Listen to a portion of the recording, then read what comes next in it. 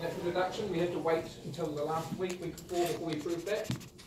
Let's see if we can prove it now.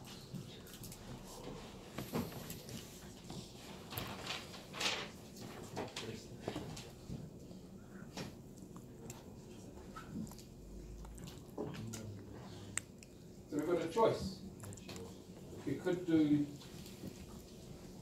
this and simplify it down to prove P from nothing, but that doesn't sound likely, right? You can't just prove P from nothing. Or we could use this junction on the right 2 and try to prove not P from nothing, but also just going to go wrong, right? So it doesn't look like either one of those disjunction on the right rules works. We're going to try our general disjunction on the right where we keep both sides.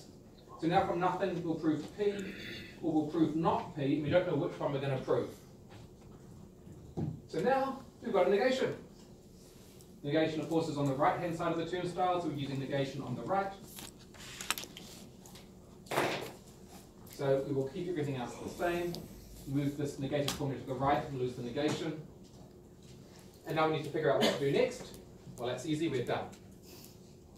So P or not P, we needed to have these two things on the right for it to work.